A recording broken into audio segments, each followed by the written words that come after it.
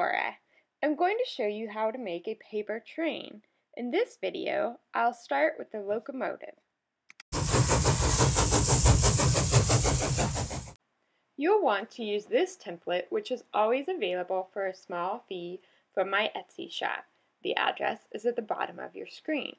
Occasionally, you'll be able to find it for free on the download section of my website at fanforonbylora.com.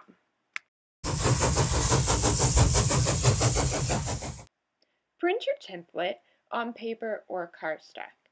Using cardstock will help your train to last longer. You'll also need something to color with, scissors, glue, tape, and possibly a hole punch. Alright, so this is a steam locomotive, which means that it gets its power from steam that is generated by burning fuel, such as wood or coal. I'm trying to make it look realistic, so I am making it black, which is a color that lots of steam locomotives used to be. You could also use colors like red, gold, green, or brown. Those were also used in steam locomotives. The part I'm coloring is going to be the half round part that makes up the engine. This is the front, this is the base. It'll be facing the ground when you put it together, so you may not want to waste your time coloring that part. This is the cab of the locomotive, and this will be the back, the sides, the front, and the roof of the cab. I drew a person in the window. He might be the fireman who is shoveling wood or coal into the engine, or perhaps he's the engineer. I also added a number, and that number might be used by the train company to identify this locomotive. Side note, if you want to put a person in this window, this direction will be front, so you might want the person to face that way. This is the last page of pieces for the locomotive. This is the cow catcher, so it could move cows that might be on the train tracks out of the way so the train wouldn't run them right over. This right here will be the smokestack. You can see I didn't bother coloring the lines because I'm going to cut it out. And then these are the wheels, and I've already done all the coloring that I want to do on that.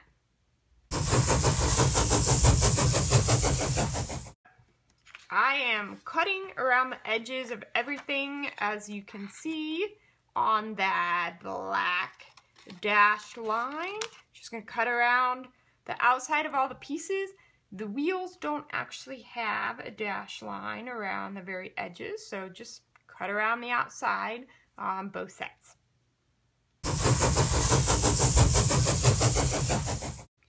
Alright, my hands are a little sore. I cut out all my pieces. Took a little while, but I got through it and I'm ready to fold. So, the wheels do not need any folding. The smokestack does not need any folding, which leaves us with these four pieces. You're going to fold backwards on all of the gray dotted lines, just like this. And I always line up my edges to make sure I'm making a straight fold and press down to make sure I'm really folding great. Okay, so do that. Do that for all of these tabs here, all the way around. Here.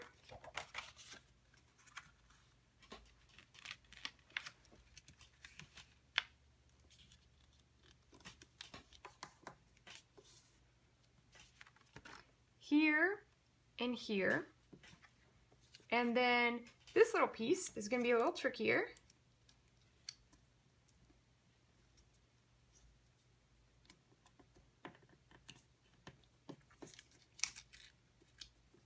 Fold both sides back. Trying to find my dotted line here to make sure I'm folding in the right place. And then don't miss this little fold right here. Just like that, because it's going to get put together like this. Okay, final thing that I need to show you make sure that you don't forget to cut on these lines right here. And if you need to, you can carefully stick the end of your scissors in there just to get your hole going. Or you can fold a little bit right there and then cut on the fold. That's another trick. Okay.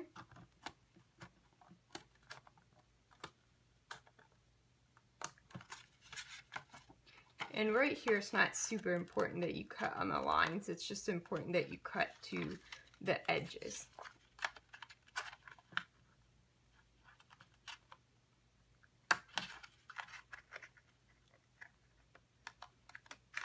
Then you can see that there's gray dotted lines right here, and that's because you're going to fold these little parts back as well, like this. And your smokestack is going to be going in here.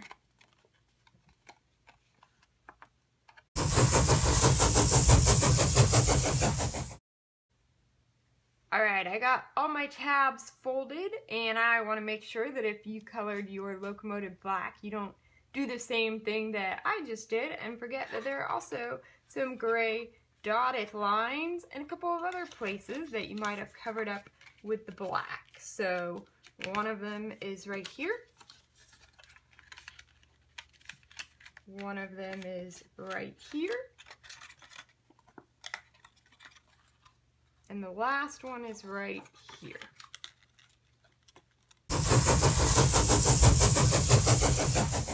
To assemble your Locomotive, start by attaching the cab to the base. You can do that with tape or with glue. I'm using a glue stick. So go ahead and put glue on your bottom tabs. And then you're just going to line those up with the edges of your base. And of course, anytime that you're using a glue stick, you want to press down really securely so it will adhere well.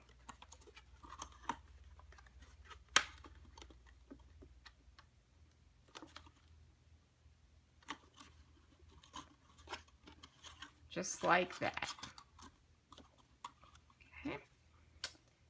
Next up is going to be this roof, which is going to go right here. So I'm going to put glue on all 5 of these tabs.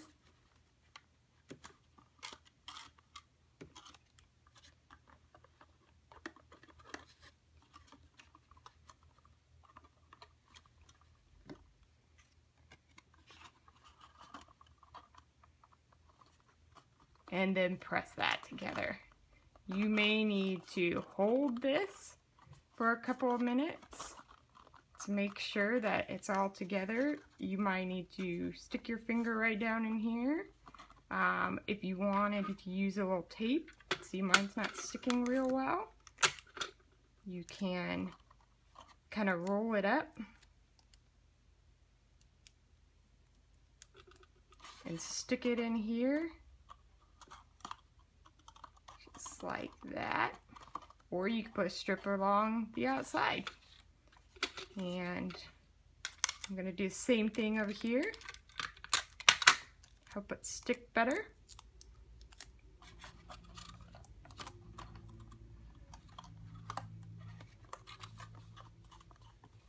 Just like that. Alright, now your engine piece is going to get glued underneath the base like that. So instead of putting your glue on this side, put it on this side.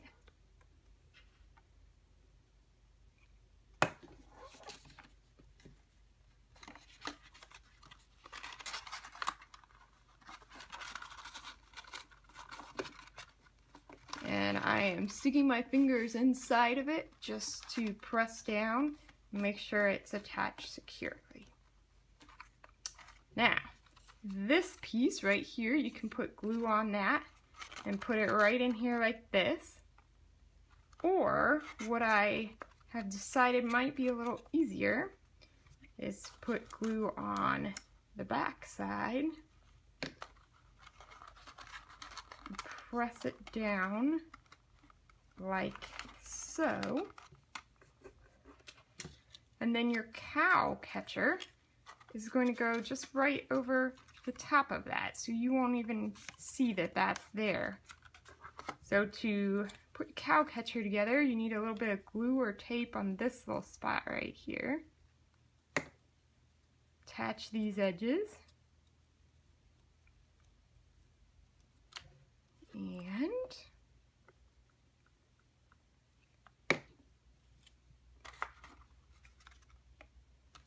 glue it onto the front.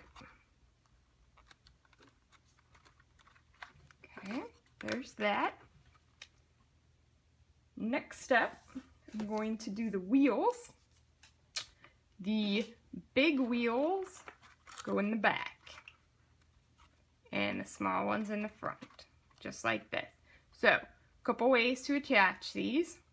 You can put glue on the back of this, or you can choose to use some tape, which might be a little easier. So, you can make little circles with the tape, as I was doing earlier. And if so, attach them to the straight line that goes through the wheel. Or you can just put tape right over in these gaps, like that. I kind of like it when you can't see the tape when the project is finished. So that's why I am doing these little tape circles.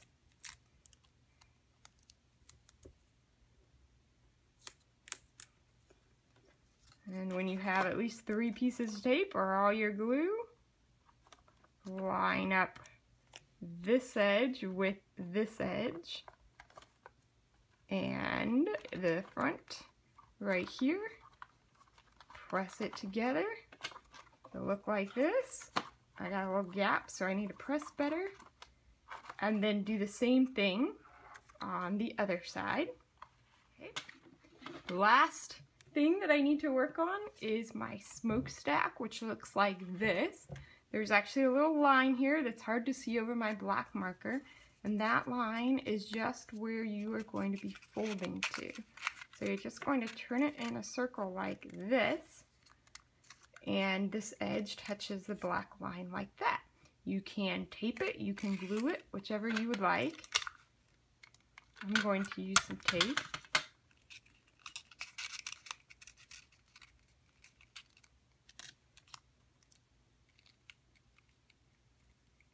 Oh, my black marker is turning my fingers colored. And then take your smokestack and stick it right in that hole that you made at the front of your locomotive's engine. The last thing I want to show you is this piece right here that's sticking off the back of the locomotive.